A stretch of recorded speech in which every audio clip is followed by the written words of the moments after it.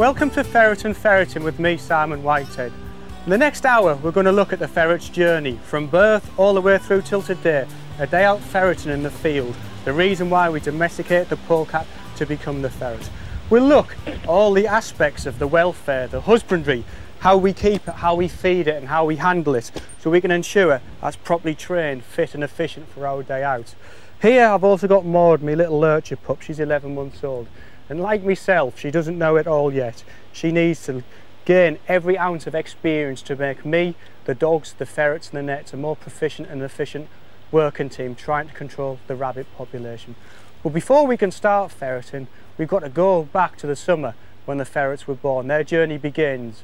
We can then look at the equipment, the nets, the spades, because there'll be plenty of digging, the ferret finders, the dogs, and then we'll look at the quarry, because without the quarry we wouldn't be ferreting. Not enough attention is paid towards the rabbit, the ultimate survivor. And in this next hour's video, we're going to look at the true aspects of ferreting to ensure we do have a future for ferreting.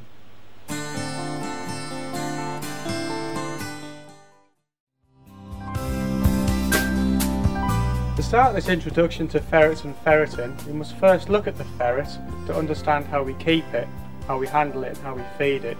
And to do that we must look at the animal first. And out here we have the ferret. Here we have the ferret, which is a domesticated polecat. And like all domestications, it needs to serve a purpose, and the purpose for the domestication of the ferret was the rabbit, to help us, man, evict the little animals from their underground homes, the warrens.